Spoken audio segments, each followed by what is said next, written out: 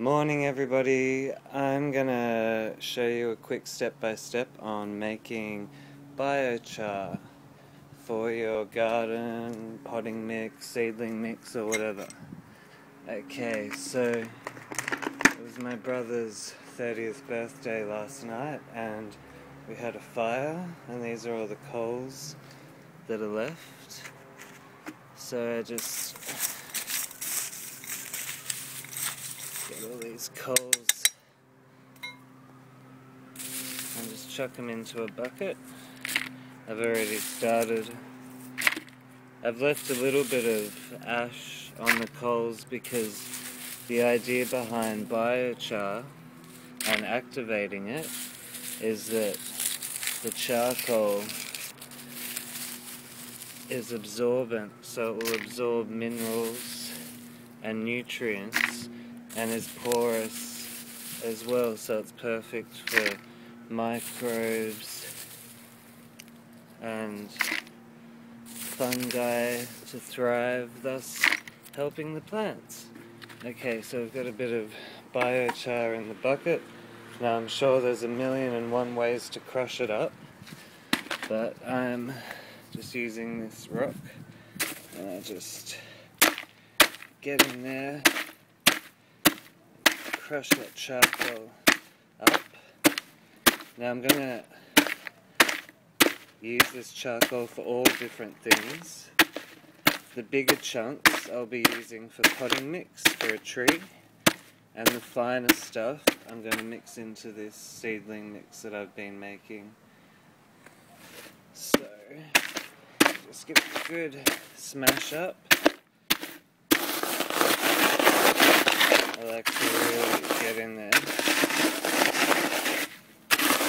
Now you want to activate the charcoal before you put it in your soil, because the first thing it'll do in your soil is start sucking up nutrients, and that's alright for future plants that are going to be in the soil years down the line.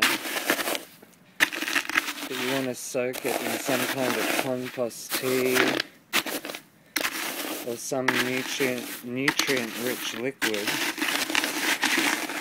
for about a week to 3 weeks, so it fully soaks up the nutrients already, so when it goes into your soil there's no room left for the charcoal to soak up any more nutrients, and will start giving straight away. And it also helps soil structure as well, helping it stay light and fluffy and preventing runoff. So we've got that going now, and I've put it somewhere difficult. I made this compost tea out of the bean leaves. I have to put my phone in between my legs for a second. Sorry about this, guys. Okay. Got it. Okay, we're back. So I've been making this compost tea for about 2 months now, and the pigeons leave a lot of droppings in certain areas in my backyard, so I've been mixing that in to help activate the tea to help the leaves break down. I figure pigeon manure is similar to chicken manure and will work the same way. So we've got this nice smelly compost tea, and I'm going to have to use my foot to pour it because I'm using my other hand to hold the camera, and we'll just pour that in there.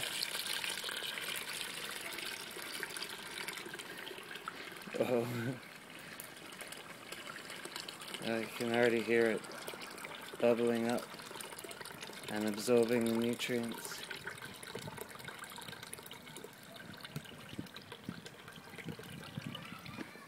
Okay, where's my little fork?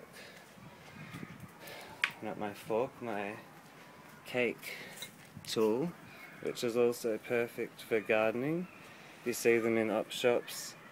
They can be quite cheap, and they're perfect little spades. And Now we'll mix that all up. Look at that. You can feel it activating. And I'll keep putting rainwater over these rotted bean leaves and making more compost tea. You can use worm castings, make compost tea out of manure. A lot of different kind of green leaves make compost tea. It's good to look it up first because there are a few plants that aren't that great for compost tea. And there you have it. Activating charcoal, BioChar as they call it, for your garden. Now we'll let that sit for 3 weeks, really absorb the nutrients, and it also absorbs a lot of water and can act like a sponge in the soil, holding the water in, helping plants through dry times. But yeah. Have a good day, guys. Thanks for watching.